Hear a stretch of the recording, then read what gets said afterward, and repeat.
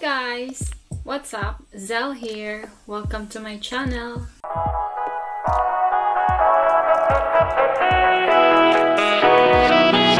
It's election time. Yes, it is election time in the United States of America, and this election has an impact to, if not all countries, but many countries in the world. So this is a very good timing to talk about something very important, very important. So stick in this video and you will find out why am I talking about this. Well, just simple, because first, I love you, and second, I want you to know the truth. You need to know the truth. So why do we have to vote? Why do we have to choose the best? Why is there election? Alright, let's start with a short overview about this topic. So what is an election? According to Google, election is a formal and organized choice by vote of a person for a political office or other position. So it's a choice by a person or a citizen or citizens of the country.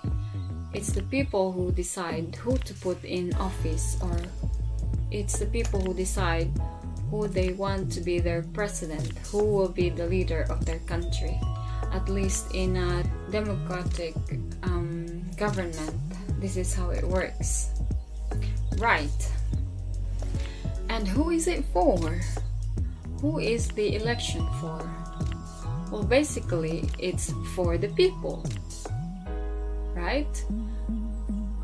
People vote for the person, and then the person will be serving the people. That should be the ideal. I want to take you to the very first election happened in history of the earth. So we go to Genesis chapter 3.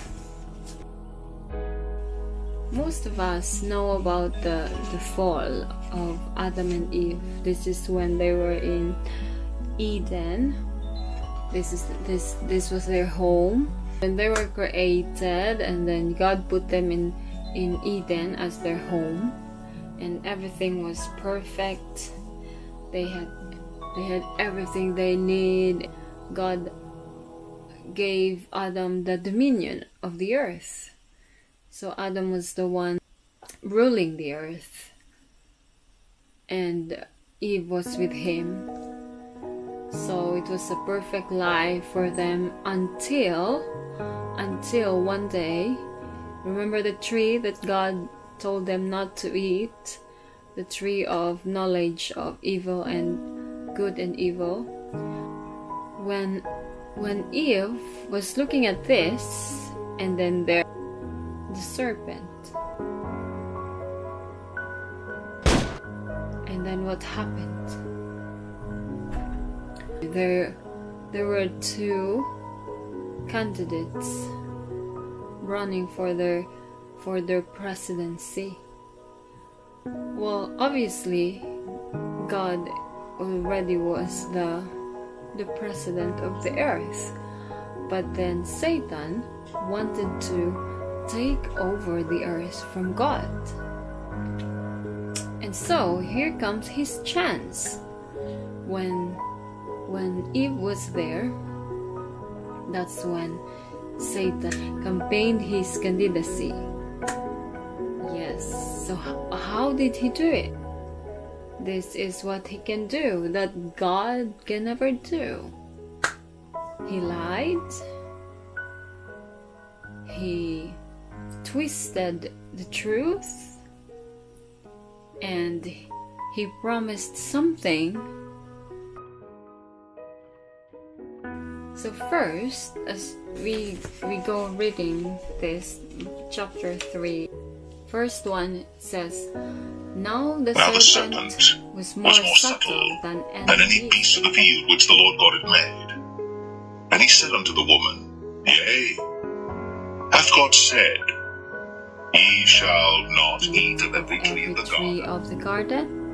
Haha. Notice the question. If you go back to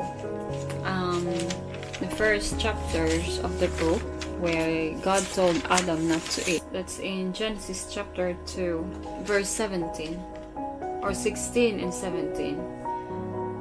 That's when God gave Adam the care for the garden. And the Lord God commanded the man, Of every tree of the garden thou mayest freely eat, but of the tree of the knowledge of good and evil thou shalt not eat of it. For in the day that thou eatest thereof, thou shalt surely die. So what did God say? All the fruits of the trees in the garden you can eat. You can freely eat. All. That's what he said. But except one. And that's the tree of the knowledge of good and evil. But what did Satan say? What did Satan say? Go back to chapter 3 verse 1. Ye hath God said, ye shall not eat of every tree of the garden. See that? How he's twisted what God said.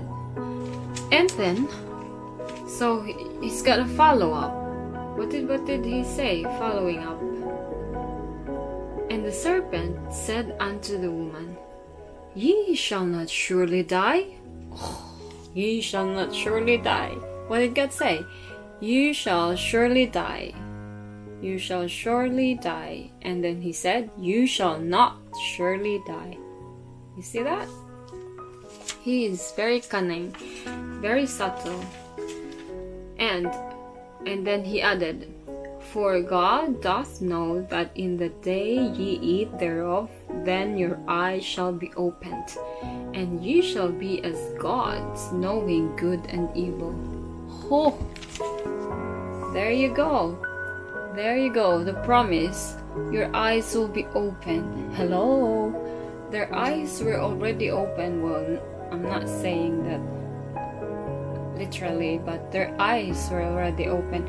God already told them everything. God showed them everything.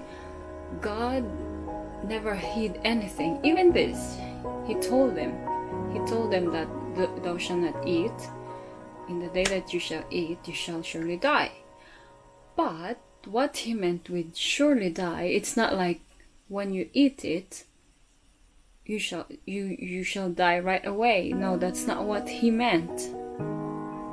Most of us, we are all familiar about this, the fall of man, and we think that the sin the sin that they did was eating the fruit. No, actually, it's not about that. It's not about the eating of the fruit. Is the result of their sin, the result of their disobedience to God's command, which thou shalt not eat. Right? So the problem here is they believed Satan rather than believing God. They forgot about everything that God told them. Yes, I know, right? That is the problem. That's the fall. That's the fall. It's not about the eating. Eating is the result. The woman just cast her vote to Satan. Right? After, just like that, Satan was twisting, Satan was lying, and Satan was promising something. So it's seemingly that Satan won. So he got what he wanted. He got the vote of Eve, and then later on of Adam. Right. And then what happened? What happened after that? After they disobeyed God, what was the consequence? So they had to leave the perfect home, Eden, and then they had to work so hard for their daily food. which was so different when they were in Eden. They didn't have to work that hard. They just had to tend what God has provided them. Not that they didn't have to work, but it's still a work, but not as hard as when they were out of Eden. They had to feel the tiredness. If you're going to compare when they were with God and then when they were under Satan, because now Satan is claiming that the earth is under his governance. The truth is, we are facing election every day of our lives. There's no neutral. In election, there's no neutrality. You have to choose either this one or that one, right?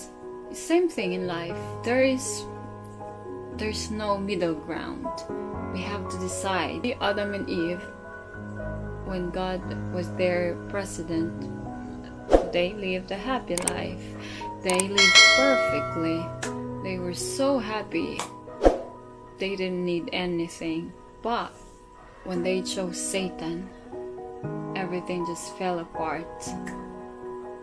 But God is faithful, and He's there all the way to the end.